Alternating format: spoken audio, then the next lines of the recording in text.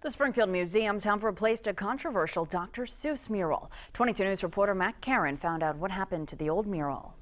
Well, Public Relations Director Karen Fisk would not answer our questions, and 22 News was not allowed inside the museum. But we found out that old mural is still in the museum, just out of sight. It's been covered up. They put a mural on top of a mural. Chairman of Peter Pan Bus Lines, Peter Picknelli, went to the museum to see the new mural. He said the old one is still there, covered up by the new one.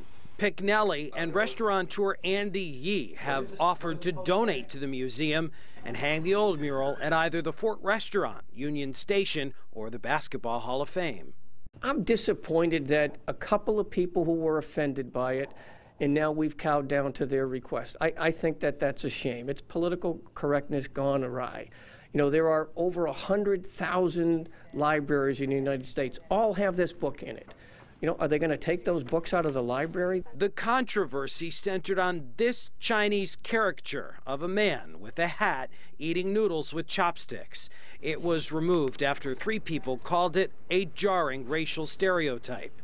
Andy Yee is a first-generation Chinese American. What it is what it is. I can't change their thought process.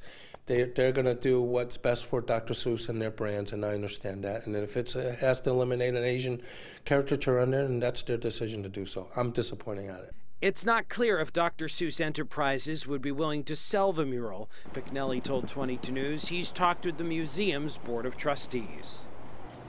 The new mural was painted by the Amazing World of Dr. Seuss art director John Simpson, and the design was supervised by Dr. Seuss Enterprises. Karen, 22 News.